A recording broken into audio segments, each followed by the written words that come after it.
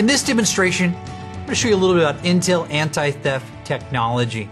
And the specific model I'm looking at here is the new 2010 Intel Core i5 vPro processor with Intel anti-theft technology. Now, let's say, for example, this laptop is stolen and it's anywhere in the world. Doesn't matter. It's not here and it's not with the end user that's supposed to have it. This end user, when he calls in and says, hey, my laptop's stolen, what do I do? What happens is the IT administrator, through some quick verification, is able to send down a kill pill.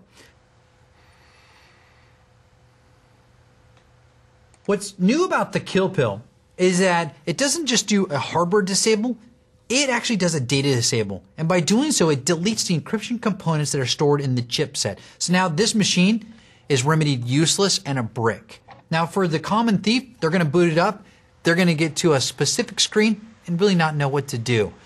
Now, if this machine is recovered by the end user, they're able to call back into the help desk.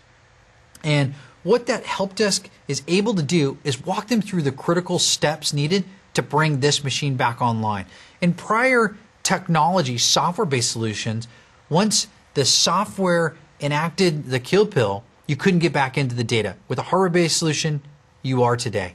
Now, let me go ahead and swing this around. And I'm going to put in a challenge response. And you'll see this over here on the console where I'm able to take a challenge from the end user after verification, the information. And let's do that now.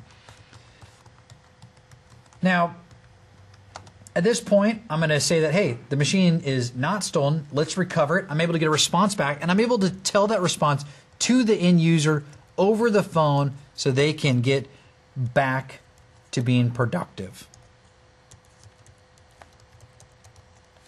And what they're left with is a screen that looks like this. Once the challenge is there, they're typing in the response and they're able to hit OK. The machine comes back and says yes. Assets not stolen. It's going to reboot this machine up to a productive state back into the operating system for the end user. What's important for a corporation is the protection of the data, the PC, and getting this to either be back in the hands of the end user or to make this a brick, both data and the PC. So for the corporation, this is a great thing to protect their assets. Now, for a common thief, what's the value of stealing this laptop if I can't get to the data or I can't get to the hardware? We think that's going to deter them from taking the laptop.